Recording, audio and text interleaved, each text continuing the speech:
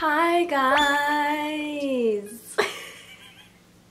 What was that? Today I wanted to come at you guys with a casual video. Really just wanted to like clear the air and give you guys all the answers that you guys have been wondering. I'm having a resurgence right now. Like, it is the Emily Lee resurgence era and I couldn't be more grateful, to be honest. I've kind of been having a lot of people comment things like, oh my god, I used to watch you and I just found you again. How are you doing? What is going on? Did I miss a few chapters? Yeah. You did. And also I have a lot of new people here who literally know nothing about me. But before we get to the questions, real quick, this video has a sponsor. So let's get to it.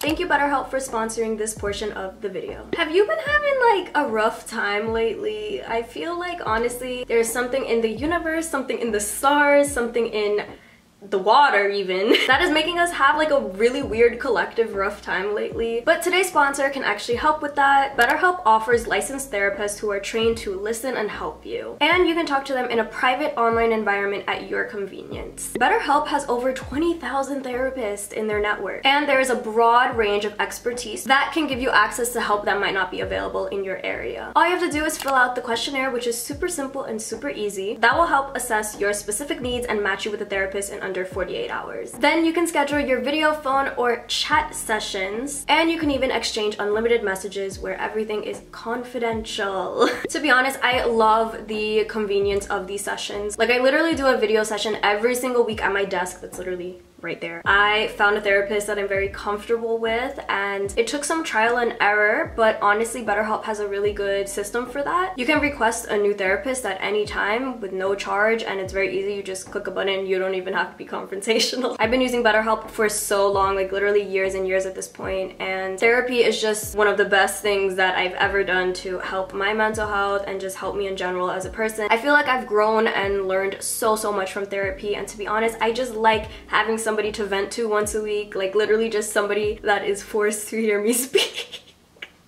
I'm so sorry to my therapist. But yeah, I genuinely cannot recommend BetterHelp enough because I've genuinely seen a big change in myself and my life and my mindset since using the service, and I think that that's like all the proof that I really have to give you. So yeah, you can join the 2 million people who have taken charge of their mental health with an experienced BetterHelp therapist. And I even have a 10% discount code for you guys. You can use code EmilyLee for 10% off if you want to try out BetterHelp. All the links will be down below. Let's just get back to our regularly scheduled programming. Okay, bye. Hi guys, welcome back. Welcome back to my bed. Let's get cozy. I don't even really know where to start. There's a lot of questions. Oh my god. Let's do a speed round of just like, who the fuck is this bitch, you know? What's your big 3 astrological signs? I am a Leo sun, Taurus moon, Capricorn rising. Where do you stay and what is your age? I live in Brooklyn. I am from Queens, New York, and I'm 23 years old. I'm turning 24 in like 2 weeks. It's real crazy. A lot of people are asking my body count.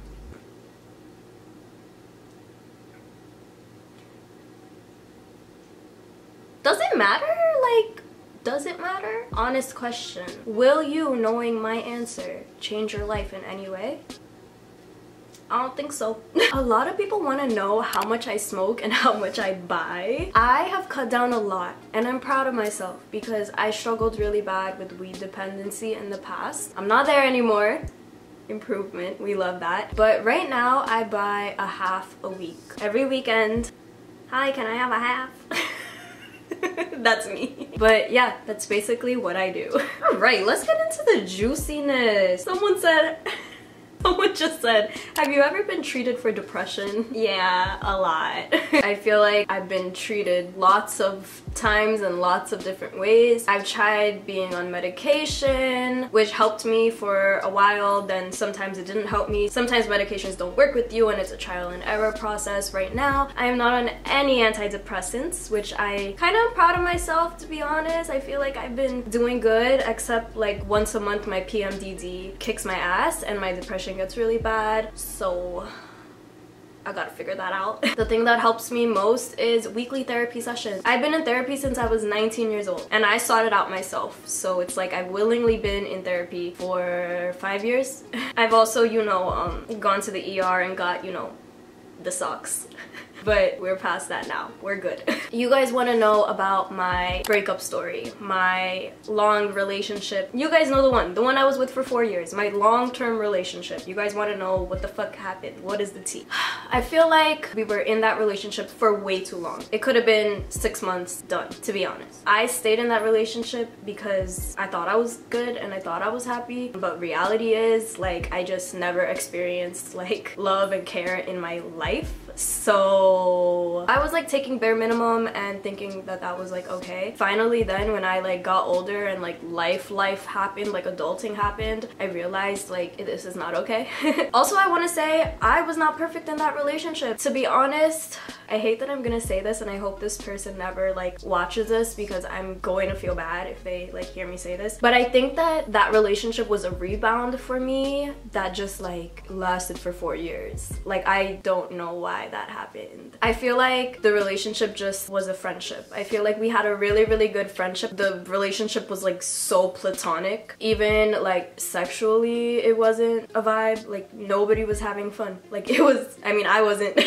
I don't know about them. And then, you know, we just got shoved into so much adult stuff. Like I was on my own, I didn't have a place to go, we lived together, we were together for so long. It was just like very adult at a very young age. I do not think that he was ready for being an adult like that at all. I was forced to be. And to like date somebody who's forced to like be on their own and be an adult and like be self-sufficient kind of forces you to take on a little responsibility of them. So I kind of think like maybe he didn't deserve to have that responsibility, but also we were dating, so it was like, I don't know. It was just a lot. It was a lot. There were parts of my life that made the relationship strained, but also this man treated me bad. I'm just gonna be honest. Like he was not a loving, affectionate, caring person at all. Like not empathetic, no emotions, like silent. So that wasn't fun.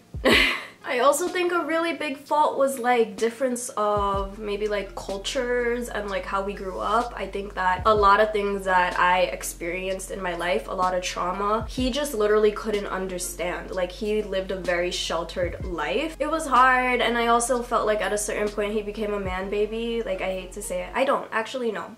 If he watches this, he could hear me say this part. I think he was a man baby. I cooked, I cleaned, I did everything. I did everything like I was his mama. Never again will I be some boy's mama. Any celebs slide into your DMs or anyone exciting, lol. You guys know I'm not gonna say people's names. The DMs have been a little active. Have I been active in the DMs? No, because for some reason every single man disgusts me recently. But I will say, I dated somebody low-key famous for like a month and I don't even want to say it. He made a really famous song. That's what I will say. Low-key, it's a very New York song. So like when that song comes on, it's a bop. It's a great song. But when I hear it, I'm like, ew. But we're both blocked now, so that's how that one went. Oh my god, how regularly do you fake an orgasm? Never! Never in my life have I faked an orgasm. Never have I thought about it. And to be honest, I don't feel bad to tell them that I'm not satisfied. Like, I will make it very clear. I have told people, oh, I wish that there was a vibrator here because like I need some extra. And like, that's fine. That's fine. I'm just blunt. I'm just blunt. But can we like as a collective stop faking orgasms? Because it's like, why do people do that? Like, why are you trying to save their ego? Let them know they're doing a bad job. Get your pleasure satisfied. I'm not here to just like sit here. I'm here to have a good time. So they're gonna know if they're doing a good job or not. People wanna know about Tatyana.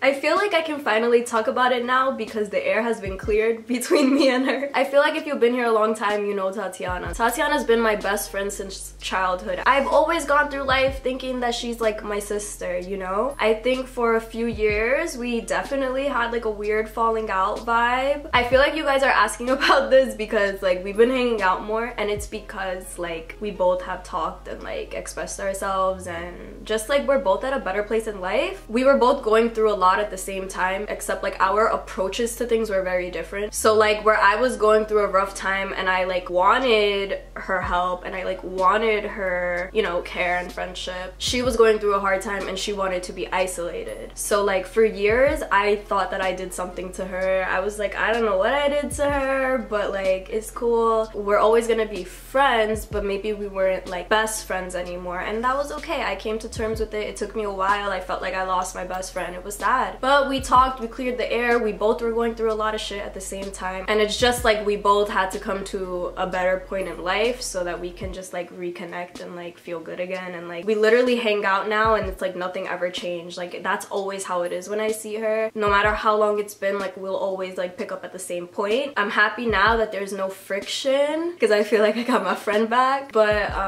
yeah, there's your answer. People want to know about my relationship with my parents. I have a strained relationship with both of my parents, I'm not gonna lie. I've been on my own since like 18 years old, and ever since then it's been very much like my mom got her life, my dad got his life, and I got my life, and that's how we function. And you know, do I wish I had a better relationship with my parents? Yeah. But I realized like I can only do so much and I need to focus on my happiness or like I'm never gonna be happy. I took initiative to create boundaries and do what's best for me. So yeah. Okay, let's switch gears. People want to know about me and girls. People want to know if I've been with a girl, if I dated a girl, if I'm dating girls right now. What's the deal with these girls? What's the deal with the girls? All right, guys, pause. Okay, let me say this. I accepted my love for women when I was in a long-term relationship with a man, so I did not have time to explore there. Then I got into another relationship with a man and I did not have time to explore there. So it's only been about, I would say, a year that I have been single and more comfortable with my sexuality. So I feel nervous. Like, you know, when you're a teenager and you have your first crush on somebody, that's how I feel. Like, that's the emotion I feel, like a baby. Girls are more intimidating than guys to me. You guys gotta give me a few. I love the faith that you have in me. I love the faith, but like, I've only been kind of like out and single for a year, and like 75% of that time I was healing, so it's like, now is the time where I would be, you know, like, seeing what's up, but I'm nervous. I'm being honest, I'm nervous. I wish that I had the opportunity when I was younger to explore more, because I feel like now I'm gonna be 24 and I feel like I don't know what I'm doing. Like, okay, guys are so easy. Guys are so easy, so simple, and dumb. I'm kidding. Maybe. So like, how do you go from that to girls who are literally like beautiful, ethereal, amazing, talented, pretty, cute, smart? How do you jump from that? Of course you're gonna be intimidated. But yeah, maybe one day I will have stories for you guys, but until now I just feel like I'm a baby.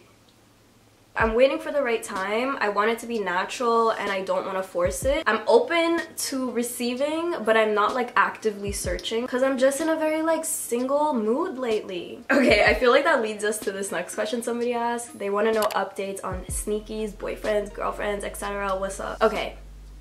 I am in such a single Pringle mood. I don't know what is wrong with me. I get the ick so fast. I don't want to talk to anybody. I try so hard to talk, but I do not make it past one day of the talking phase. It's so hard for me to be attracted to people. I don't even like going on dates. Like, I don't have the energy. Like, I literally don't have like the mental capacity to like invest my time into another person right now. I don't know why, which is why I love a sneaky. And I'm gonna be honest, I haven't even been meeting new sneakies lately because of the same thing. It's so hard for me to be attracted to somebody. I have my same sneakies that I had months ago. The thing about me, when I find somebody that I like and that does what I want them to do and satisfies me and makes me feel pretty and rolls me up, I keep them. That brings us actually to another question. I'm getting like so honest. Somebody said, how many sneaky links are you rotating and who's your fave? Who's your fave is what got me. I'm not gonna lie. I like to have 3 because then it's like, that's enough for me. If one is busy, I got 2 others. But right now I have 2 and it's bothering me because I'm getting a little bored. But as I said, it's hard for me to be attracted to people. And also, I like their personalities. Like, I have a good time. I laugh. Like, I want to laugh. Like, entertain me somehow. Make me laugh. Listen to good music with me. Something. As for who's my fave, I don't got a fave right now. They're on even territory. I'm bored. I'm bored. I could drop them at any second. No, I'm kidding. That would be so fucked up. But you see, I feel like even with sneakies, there has to be some kind of respect. Like, you need to respect me, I respect you. When we have our time together, it's a good vibe. And, you know, when we're not together, like, do you and I'ma do me. Period. Oh, also, by the way, PSA, have safe sex. I feel like I shouldn't have to say it, but like, some people need to hear it. Have safe sex. What?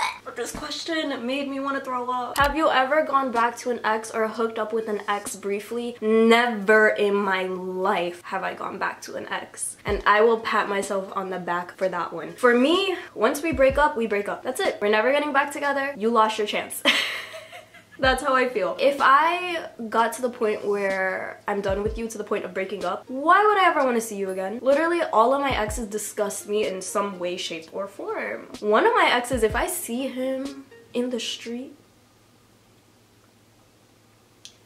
so many emotions run through my mind. What age did you lose your virginity? 19, actually. I don't know if people think 19 is like on the later side, but like I'm actually kind of happy that I waited until 19. Does your family feel some type of way about you smoking? My mom doesn't care. My dad doesn't like it, I don't think, but he never says anything about it, so we just don't speak about it. My grandma kind of hates it, but at this point, she just had to accept it. But yeah, nobody really gives me shit. As I said, I've been on my own for like 5 years. So like, what are they gonna tell me? I pay my bills, I pay my rent, I've done everything. I've been self-sufficient and independent for like a lot of my life. So what could they really tell me? Would you ever go back in time to hook up with someone again because it was just that good? Only one person, and look, I'm a heartless bitch right now. It's crazy because nobody can crack me. Like, I'm almost getting scared that like I'm not gonna be able to like love somebody again, but that's another story. People do not have holds on me. People do not have grasp on me. It's very easy for me to like let go of a person. But yeah, there is one person that I wish I could go back in time and hook up with again, and it's kind of depressing because yes, I want to hook up with them again, but it's more so like I want to experience them again. And it's like low-key sad because I don't know if I will ever get that opportunity again, but like, would I welcome it if it came to me? Yeah. Why? I don't fucking know. And it was none of my exes, by the way, so don't even play that. Don't even think that. Oh, will you be doing more club appearances? Okay, if you guys don't know, I'm doing club appearances now. I just hosted an event. It's actually a monthly event. It's called Euphoria. It's in Brooklyn. So yeah, go follow their Instagram because they're gonna be having events and I'm probably gonna be at them.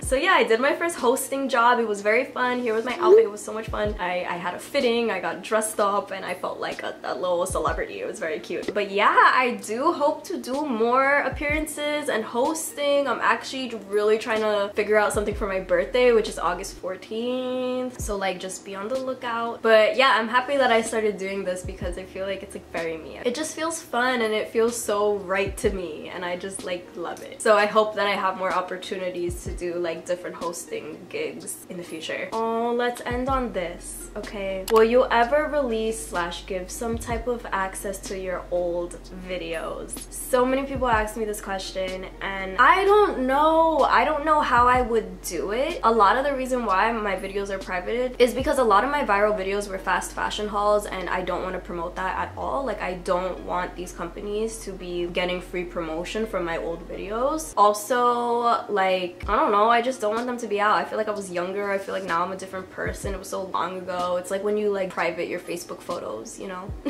I don't think I will ever release them again. I'm not sure. I haven't thought about it much. I have all the videos. I literally still have all the videos. But like, I just don't think that they represent me. I don't think they're a good representation of me. I'm not really proud of half of them because I was like not even editing good. I can't even watch them. Like, I watch them and I'm like, this video sucks. So it's like, why would people want them again? But I get it. People like the nostalgia. People like the comfort. People just want to see it. But I don't think I want to share it. And low-key, I think that that's that's valid. But maybe one day, who knows, maybe like a Patreon vibe or like an unlisted thing where I just give you guys links and it's like very hush hush secret. I don't know, we will see. But yeah, those were all of the questions. I think I just want to end this off by saying thank you. Like, thank you guys for like hearing my stories and being so receptive, like especially on Instagram. Like, I did a little reel explaining like my mental health and my social media career like for the past like 10 years, and people were so nice. Like, in general, people were so nice. Even when I asked you guys to ask me juicy questions, so many people were like, I don't want to be invasive, I respect your privacy, I want you to be comfy. But yeah, I appreciate you all so much. Even when I get messages of somebody saying that my journey inspired them, or you know, me sharing my trauma made them feel like they're not alone, like those mean so much to me, because I've been trying to figure out what is my place in this world, right? I've always felt like I want to help people, and when I was like figuring out college and stuff, I thought that maybe I wanted to be a teacher or a children's therapist or a therapist in general or a school counselor. Like, I wanted to do something to help people and give advice. I think people who have gone through a lot always turn out to be the people who want to help people, and I think that like my content is helping people, and that's very fulfilling to me. Like, I think that is what makes me feel good about posting content, that it could help people or inspire people. Or, you know, if I make a video about something hard like abusive relationships and I have 100 comments saying that it helped them, it's like I just helped 100 people. Something that I said in my video or sharing my story helped them somehow, and that is all that I want. That is fulfilling to me. Of course I'm an artist, of course I'm a creative, and of course I like aesthetically pleasing things. That will always be like me to my core. But if I could do all of that while also helping people, duh, I'm gonna fucking do it. That's why I love talking about taboo topics like weed, sex, casual sex, masturbation, all of it. Like, I love making things normal because these things are normal and we should not feel ashamed. I just want us to feel like we are empowered and we are together and we are not alone, and you can survive anything. So thank you guys for giving me a platform to do that. I will always be grateful. But yeah, I talked for long enough. Let's end this video. Let's say thank you to BetterHelp once again for sponsoring. The link and my discount code will be down below. But yeah, thank you guys so much for watching this video. I love you so much. Bye!